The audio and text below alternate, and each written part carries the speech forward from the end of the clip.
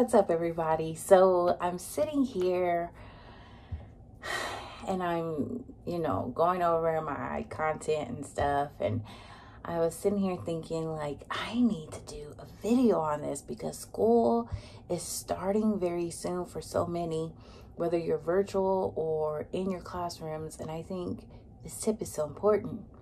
And this tip is you need to set your boundaries, teachers. Set your boundaries with your parents.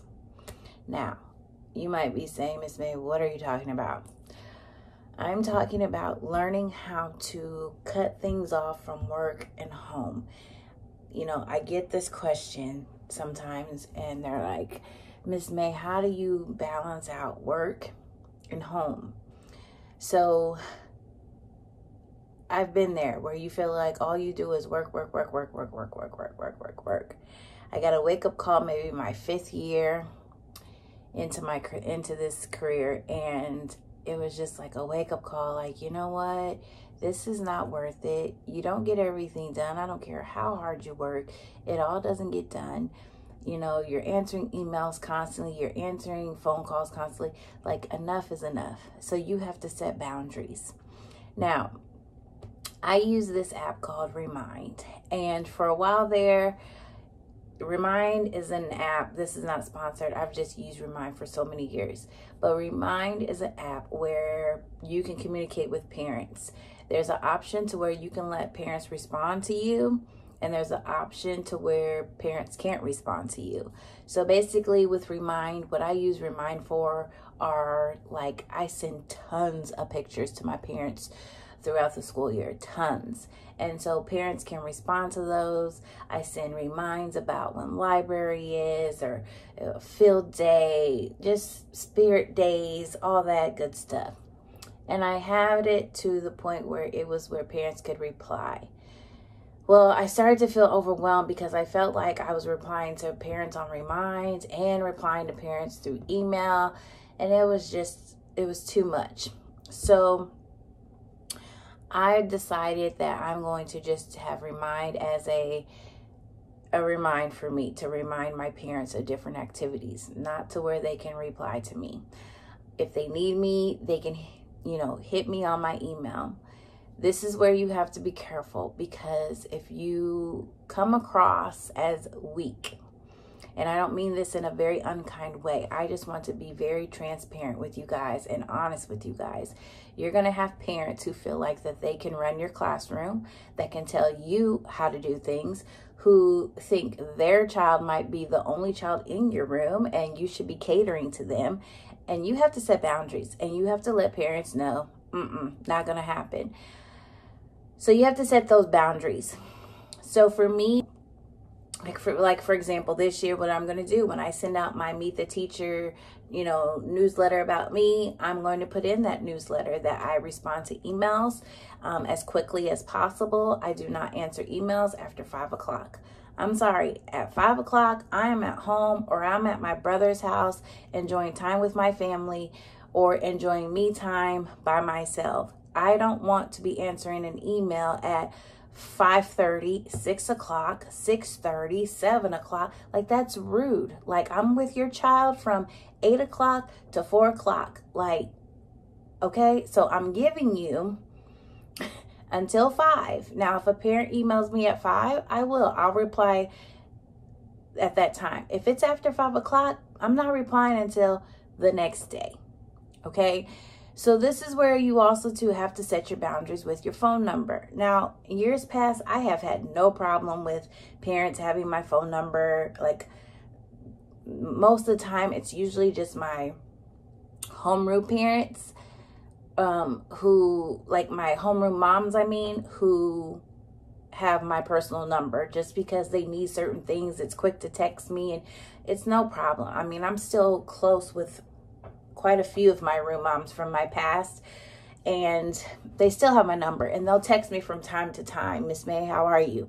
So I really don't have that problem. But you will get, and I repeat, you will get a parent or two who will abuse your phone number unless you set the boundary.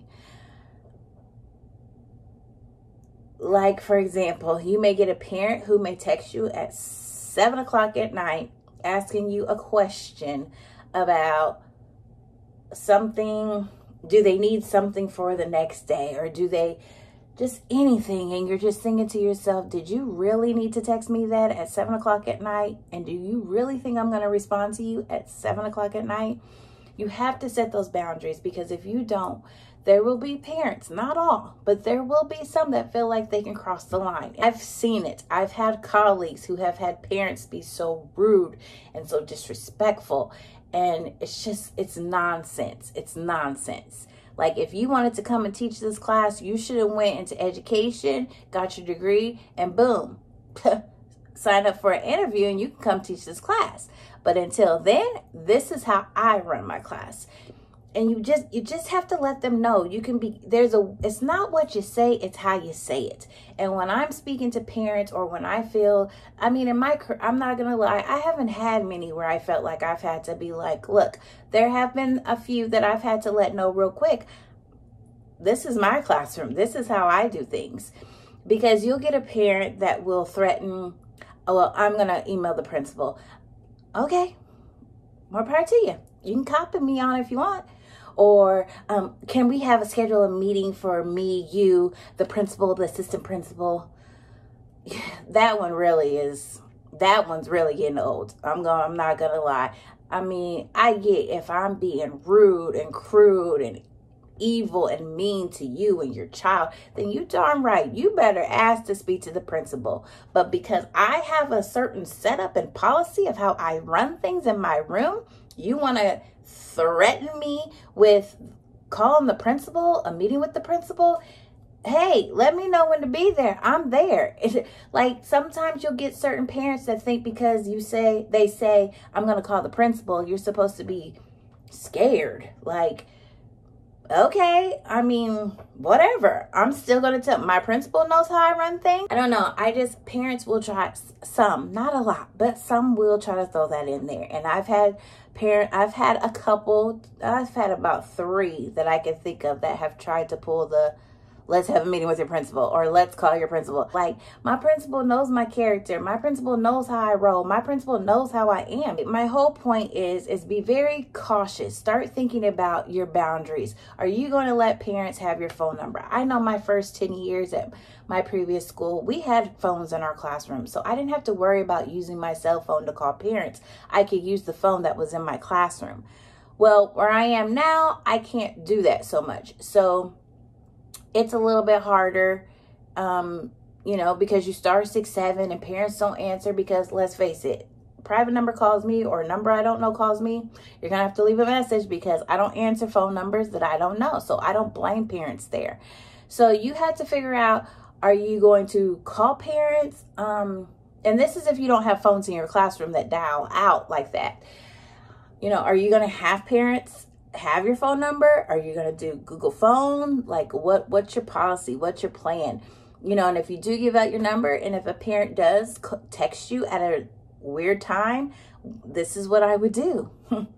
Not text back, not call back. And you wait until the next day and you call them back the next day during school hours. Plain and simple. So I just wanted to get on here and just be really quick. I've been working on my laptop all day, and I've been organizing for my next content video that I'm going to do, but I wanted to get on here really quick and just state the importance of setting your boundaries with parents. I'm not going to lie. There are parents that do have my number, that still have my number, that I have taught their children, and they still keep in contact with me and ask me how I'm doing. I've had parents that have had my number and they've never called me. Like, it's never been an issue. But I have had a couple that have truly, I feel like, have abused having the teacher's cell phone number. Like, I think it's been a little rude. So there's ways where you can get your point across, is all I'm saying. So think about your boundaries. What are your office hours going to be for when you communicate with parents? Because there are times where sometimes during the day on your planning, that's a day you can't call a parent. Maybe, you call them early in the morning before class starts. Maybe you call them right after buses, or, all your kids have gone home, you know, think about that. But I definitely would not answer, you know, phone calls and emails, you know, after a certain time, because you have to have your time. If you let parents think that they can just call you whenever or email you whenever and you're going to just be Johnny on the spot every single time, you're going to be exhausted. And let me just tell you right now from experience, it's okay to set boundaries and let parents know your boundaries. And then once you set those boundaries, please don't get laxed with those boundaries. You know, oh, it's just, I'm just going to email. It's, you know, it's 6 o'clock. I'm just going to email them back real quick. Well, you do it once, they think you'll do it again. And then before you know it, they're just abusing it. So be very careful on setting your boundaries for how you communicate with your parents, how you deal with situations that are, you know, that happen in the classroom and a parent, you know, communicates with you or let you know. I can't tell you how hard it is sometimes where when the email pops up on my phone and it's like, you know, in a lot of cases, it's nothing major. It's just something I can answer real quick. Boom. All right. Have a great evening. Hugs. But at the same time, it's like parents have to understand that you have a life outside of school too. You know, your life doesn't revolve around work, and it shouldn't. That's not healthy. So again, if you are an experienced teacher or a brand new teacher, whatever the case may be, I think it's important that we set boundaries. Yes, I'm very friendly with my parents. I'm not going to lie, but I have boundaries too, you know, and that's okay to have boundaries. It's totally, totally okay. And after a couple of times when you're not responding to an email at 7 or 8 o'clock at night, parents will realize, okay, I know I'm not going to hear from them till the next day. Okay, sometime the next day. But I just wanted to share that with you and just let you know that it's important that you set those boundaries with your parents, because you will have some that will try to abuse it. Like sometimes I just think like, do they really understand that they're texting their child's teacher or calling? You know, because I just like growing up, I just can't imagine my mom texting or emailing or calling my teacher at night. Like, I don't know. Or, you know what I mean? Or on the weekend. And like, seriously, like you have to set those boundaries. You do. So I just wanted to get on here really quick, guys, and just say that to you guys. I have a video coming up probably tomorrow. So 2 videos this weekend, because normally I try to post on Fridays, but I was a little under the weather. Just wasn't in the mood to get the camera out and all that good stuff and do a video. I just hadn't been in the mood. But I did want to get on here and just kind of talk about set those boundaries. Okay? Please set your boundaries. Think about that. Once you get those boundaries established, keep them in place, stick to them, and you will have a much more smoother relationship, I feel, with your parents. Like I said, I am very sweet, kind, loving to my parents, but I do set boundaries because I have a life outside of teaching their precious babies. So thank you, love, so much for watching. Don't forget, I really honestly don't say this, but y'all, this truly does help. I'm not gonna lie.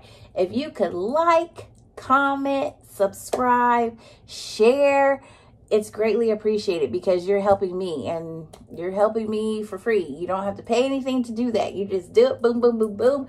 But yet you're helping me. You're helping me create more content, and that's what I want to do, create content for you guys. So don't forget to like, comment, subscribe. I will say, guys, I don't know what's going on with my comment section, but when I reply to people, everybody's not getting their reply back. And then YouTube the next day will show me the same people that I just commented to the day before. So I've been in contact with them. Hopefully something gets worked out, because this sucks, because I love communicating with you guys. So just know, if you see, oh, they got a reply, but I didn't get a reply. Trust me, I'm replying, but they're not all showing up. So just know that I love you guys so much. So as always, don't forget to always pray, because God will make a way.